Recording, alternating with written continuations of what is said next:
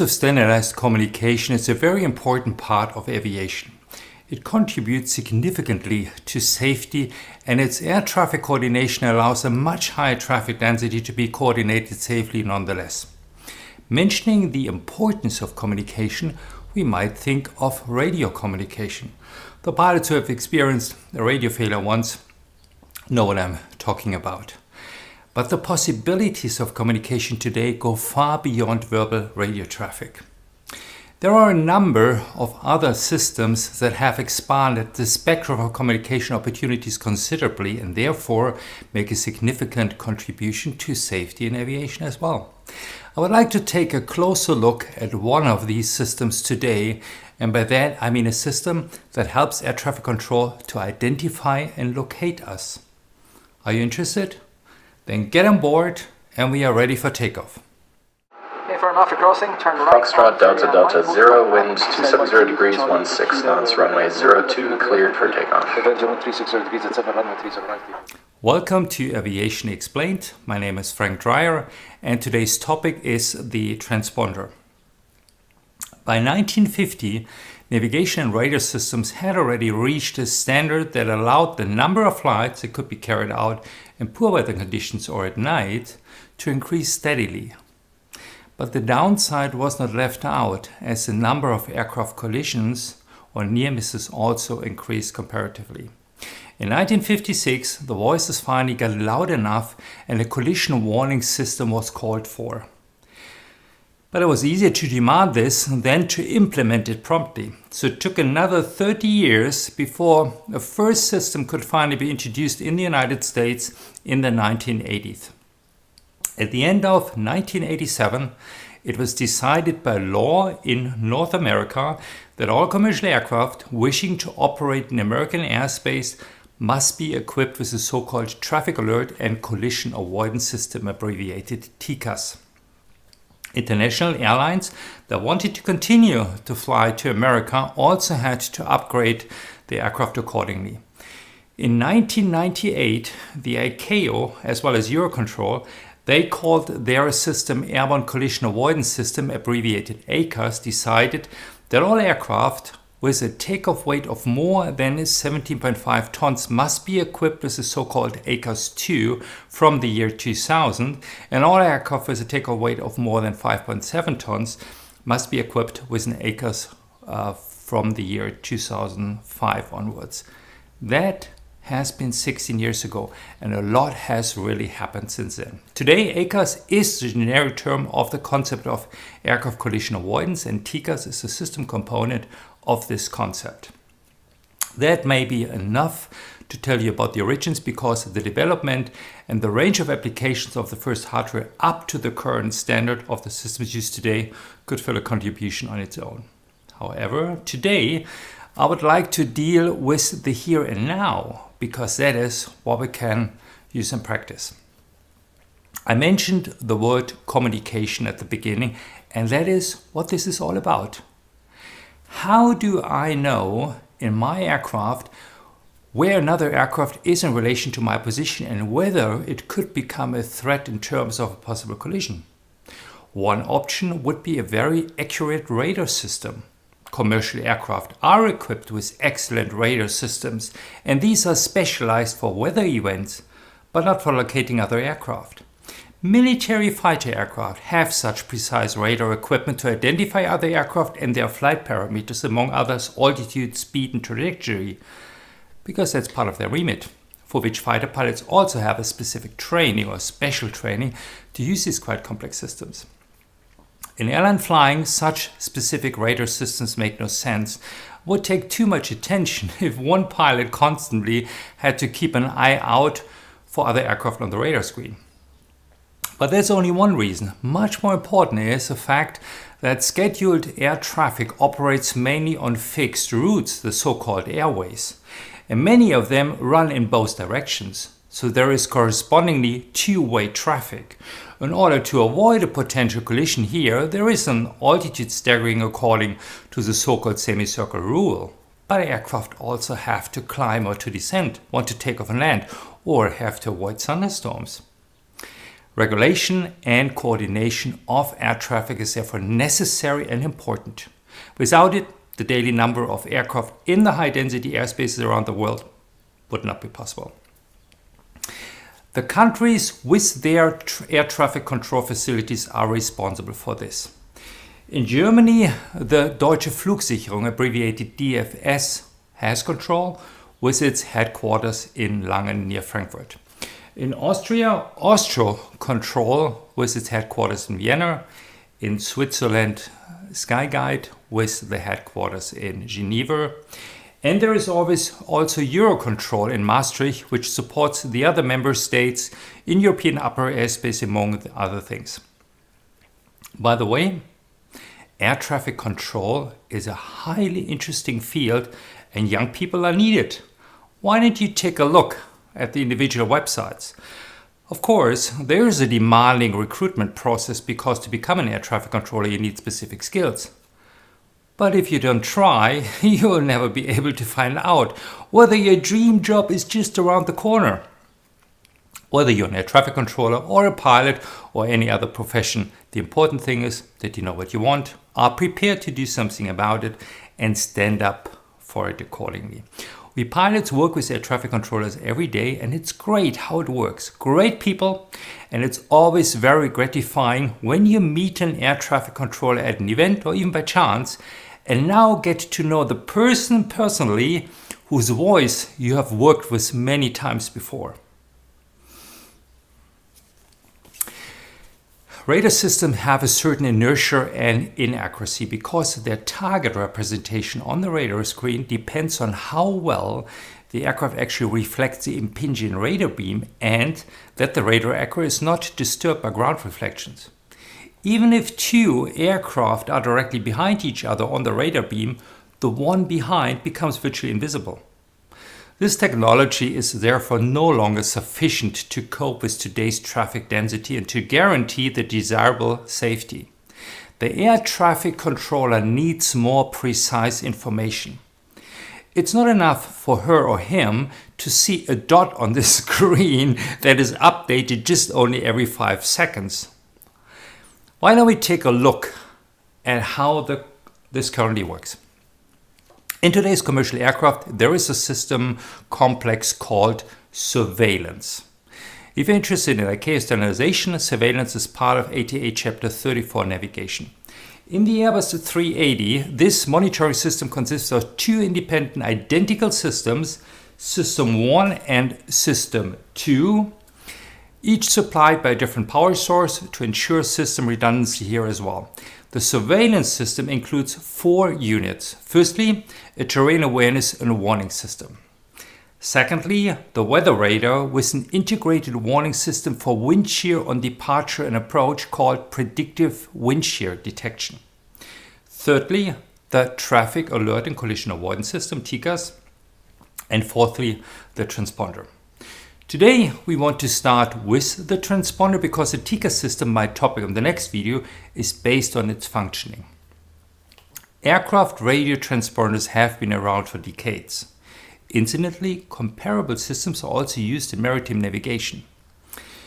In this picture, we see a transponder equipped only with mode Alpha and mode Charlie, a type used in leisure aircraft.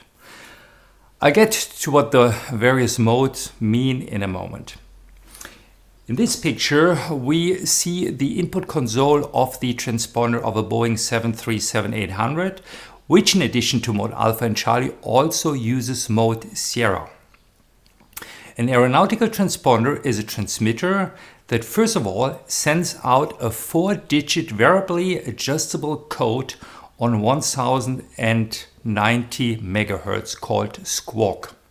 In each column there are 8-digit values available, namely from 0 to 7, which means that the spectrum of all the possible codes lies in the range from 4 times 0 to 4 times 7. And this format allows 4096 different code combinations accordingly, and the whole thing is called mode Alpha. This mode Alpha can be received by their traffic control centers through their secondary radar system. A flight planned under instrument flight rules is assigned a squawk code on the ground when the clearance is given, so that the airplane can be identified immediately on departure by the responsible ATC unit. During the flight, usually after the transfer to a next control sector, the next sector controller will assign the pilots a new squawk code belonging to that control sector. The following a few examples for squawk codes that have already been assigned.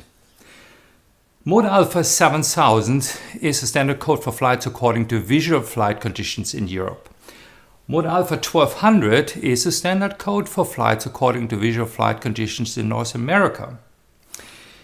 And now the following codes have been internationally assigned by the ICAO. Mode Alpha 7500 is reserved in case the aircraft has been hijacked, should the pilot still have control of the cockpit. Mode Alpha 7600 is reserved and signals that the pilot has a serious problem with the radio equipment and is no longer able to establish radio contact. And Mode Alpha 7700 is internationally reserved for use in the case of an emergency. The pilot will also make a radio call with his own call sign first, and then Mayday, Mayday, Mayday. As soon as 7500, 7600 or 7700 has been dialed into the transponder, air traffic controllers will receive an advisory message on their system. Mode Charlie transmits the flight level of the aircraft based on the standard air pressure 1013 hectopascal or 29.92 inches of mercury, i.e. the so-called flight level on which the aircraft is presently flying. A few words about it if you haven't heard of it yet. The altimeter is based on air pressure. If the air pressure changes, the indicated altitude changes accordingly. At low altitudes, it is important to set the current air pressure so that the height above ground, or mean sea level, will be correctly displayed, especially near the airfield for takeoff and landing. In cross-country flight at higher altitudes, there are no obstacles, but here it is important to ensure that all aircraft fly with the same altimeter setting so that the altitudes flown are the same for all, and therefore the minimum altitude separations between the aircraft are not compromised. This is why there is a so-called transition altitude, which is noted on the aerodrome maps or airport charts. Here in Europe, the TA is usually 5,000 feet, in the USA mostly 18,000 feet, in Australia 10,000 feet. Below the transition altitude, we talk about altitude. And the altimeter is set to the current air pressure, abbreviated QNH. Here is a brief example. This airfield is 200 feet above mean sea level. The air pressure for our example today shall be 1021 hectopascals. Accordingly, we set the value 1021 and read the correct value on our instrument. The altitude above transition altitude is called the flight level, abbreviated VL. As soon as we fly through this transition altitude, the altimeter is switched from QNH to so-called standard pressure value, which is 1013 hectopascal, equivalent to 29.92 inches of mercury. This ensures that all aircraft now fly with the same setting, no matter what the real ambient pressure is on that day. This aircraft is flying at flight level 310. Let's take a quick look at its displays. The input window for the altimeter setting now shows STD for standard 1013 hectopascal, and the setting is confirmed on the primary flight display. This aeroplane cruises at flight level 310. It's important to know that Mode Charlie always sent the altitude of the aircraft based on the rounded value of 1013 hectopascals, no matter what pressure value you have set on your altimeter. Let's move on to the next mode, called Mode Sierra. The introduction of Mode Sierra was a big step forward in development and a bit like the birth of TICAS. Now, the previously purely transmitting transponder also becomes a receiver. Each transponder, and accordingly each aircraft, now gets an individual fixed identifier consisting of a 24-bit address. This means that 16,777,216 identifier or addresses now available around the world, and a mix-up between two aircraft has become impossible. Now the air traffic controller can send a signal to a unique identified transponder and request data. But we are still in the past, and a lot has happened from the introduction of Mode Sierra until today. The S in Mode Sierra is derived from the English word selectable. What it means is that the air traffic controller can, if necessary, make selected data requests, i.e. the transponder does not transmit continuously on Mode Sierra. The Mode Sierra transponder are supplied with additional data and can therefore transmit, among other things, the current position calculated from the gyro platforms or GPS if available, the GPS altitude and the heading, and this does not only work from aircraft to ground stations. Aircraft with a Mode Sierra capable transponder can also interrogate each other's data, and the aircraft collision warning system actually is based on this. In 2006, the introduction started with a new system called ADS-B, which stands for Automatic Dependent Surveillance Broadcast. The previously Mode Sierra capable transponders in the commercially operating aircraft had to be modified. ADS-B can now additionally be received via passive antennas from the ground, and as a result the accuracy is considerably higher. This means that even in remote regions which cannot be covered by radar systems, future installations of appropriate antennas will be sufficient to receive the ADS-B signals. Another advantage is that less electric smog is spread compared to active radar systems. And in addition, there is an enormous improvement in accuracy. A secondary radar system rotates approximately only every 5 seconds, which means that the signal is updated only every 5 seconds, whereas the antenna receiving the updated data from the aircraft sent every 0.5 seconds, and the data diversity has increased as well. The ADS-B data are now broadcasted in addition to the data already transmitted by Mode Alpha, Charlie and Sierra. The following data are now added. The altitude value set on the flight control unit. The barometric pressure value set in the aircraft. The roll angle. The track angle rate. The magnetic heading. The ground speed. The ground track. The true airspeed. The indicated airspeed. And the Mach number. This data are transmitted continuously on the transponder frequency 1090 MHz and can then be received either by a network of ADS-B ground antennas, which is still being expanded worldwide, or by the secondary radar antennas of air traffic control. However, these data are not only processed directly by the air traffic control centers, but they are also bundled at collection hubs and distributed worldwide via satellite. You may already have seen this data. Do you know the program Flight Radar? There you can monitor at least the commercially operated aircraft around the world, and what you currently see in this program is perhaps half of the aircraft movements that in contrast have been observed daily at the beginning of 2020. In 2019, there have been 11.2 million aircraft movements worldwide. If you zoom in, as I'm doing here at Frankfurt Airport, it's almost frightening how little is happening at the moment. All the data you can read here right now, and quite a few more, are sent via ADS-B.